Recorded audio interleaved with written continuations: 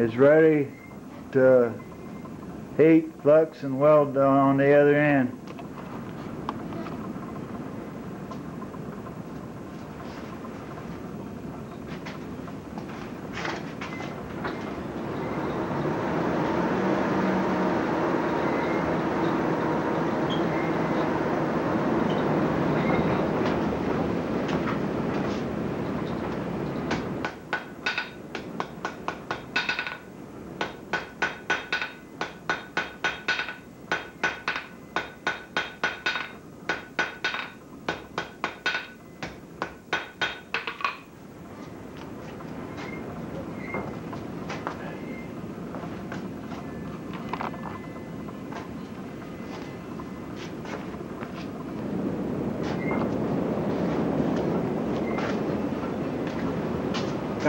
I scarfed the shaft.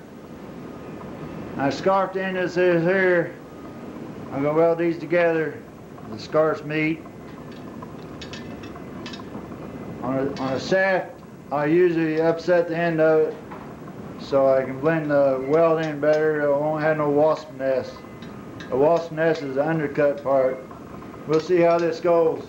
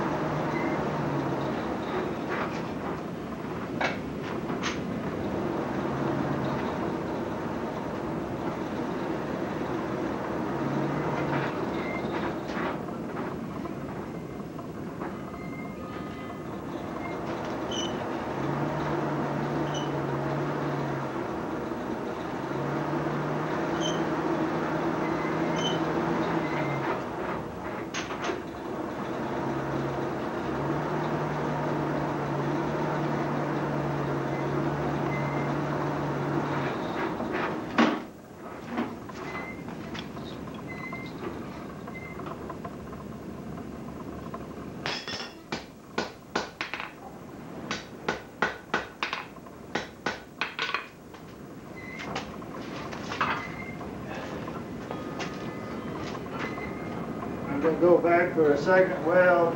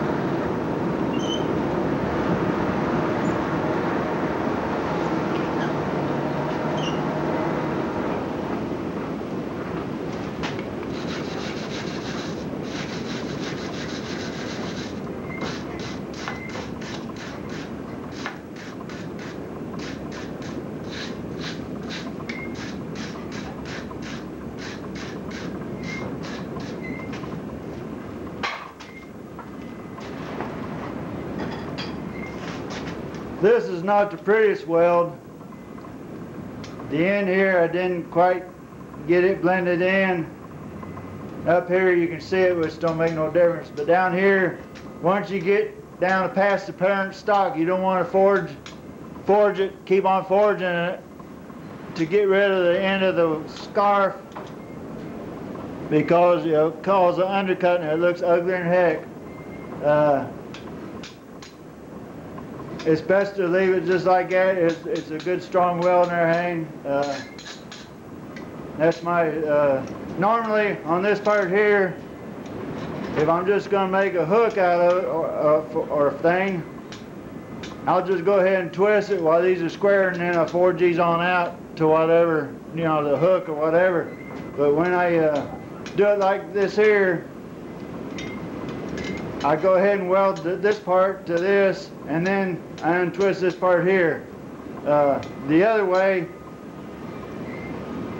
if I'm just doing this part itself by itself, I'll go ahead and untwist it.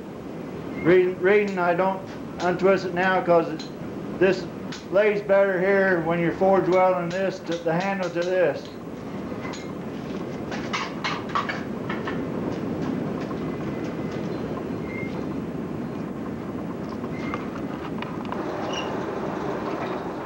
You want a good even heat.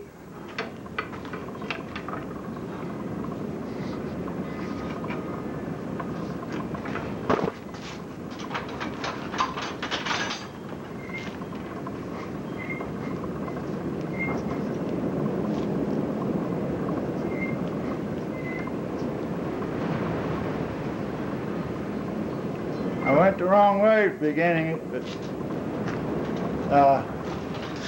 untwist it the way you like it.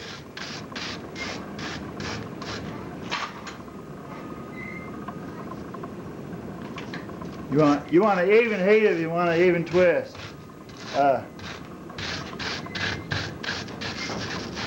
This is something you can play with however you want.